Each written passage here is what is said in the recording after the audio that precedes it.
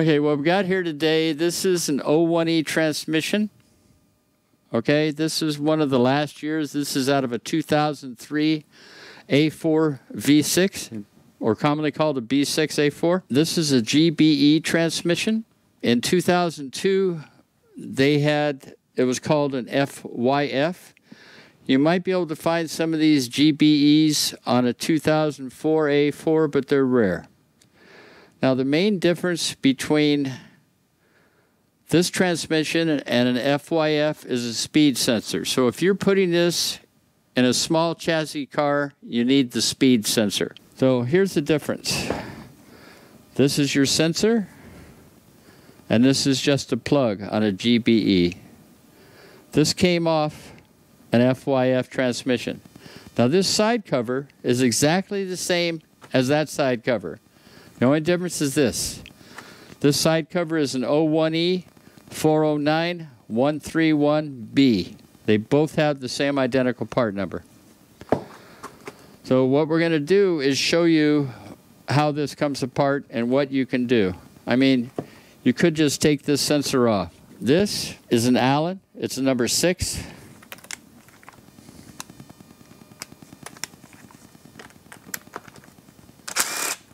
You pull the bolt, this slides right out.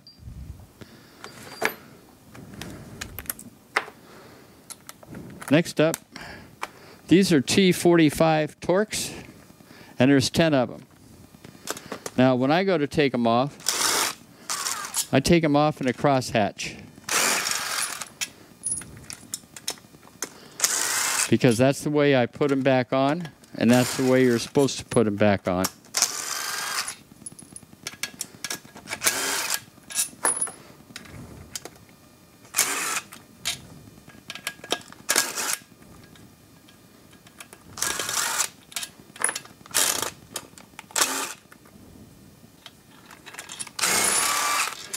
Okay, now, on this flange, there's a little flange up here at the top, and there's 2 of them at the bottom. Now, these flanges have an O-ring seal. Unlike rear differentials that use silicone, this uses an O-ring. So it's not too hard to get this off unless you live in a rust belt where this gets rust between it. So if you're going to use it, use a brass drift.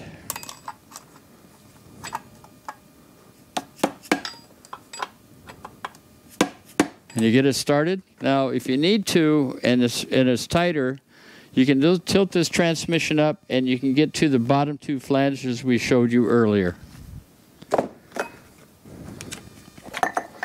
See, not too hard to come off if you live in California. So again, what we have, FYF, GBE, this just pops out. Now, usually there's a little, this here holds a flange that comes over and holds this on, not so much on the GBE. So that's there, and that's your speed sensor. And again, there's a little piece of metal that screws in there and holds this on. I don't have it because I broke it. This is what goes on your transmission, so that this sensor over here on the side cover can read it. Now, as you can tell, there's 2 little tits in it. They fit right here. So you line it up, and you press it on, and then you put your side cover on, and then you have a speed sensor.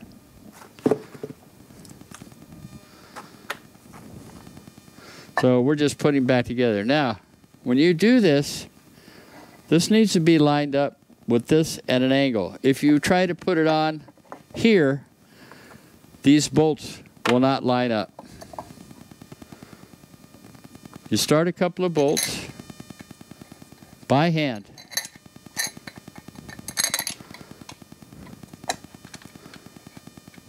In this way, when you put them in by hand, you're assuring that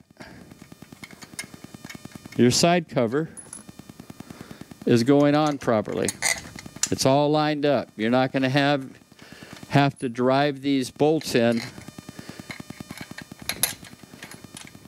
to make sure the cover's on. If you get it crooked, they won't go in. If you tilt this, these are not symmetrical. If you tilt this like here, some of these bolts won't go in.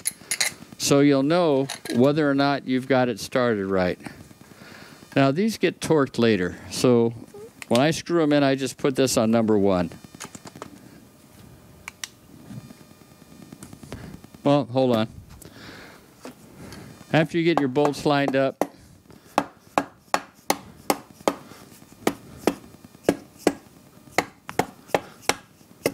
using your bolts as a guide to drive on the cover.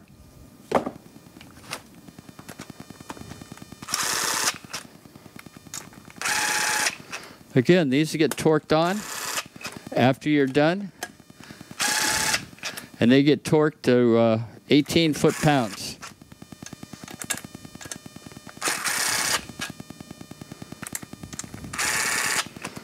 Again, cross hatchet.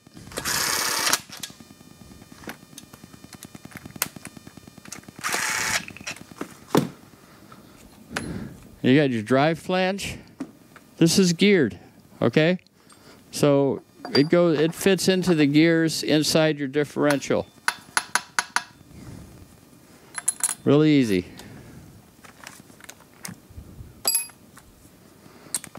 Now this center bolt is torqued to 7 pounds plus a quarter turn.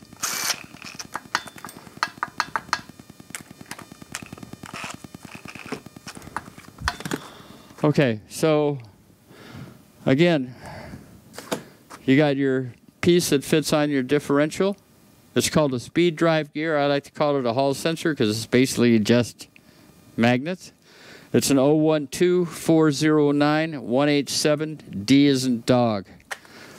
The speed sensor is an 012-409-191, D.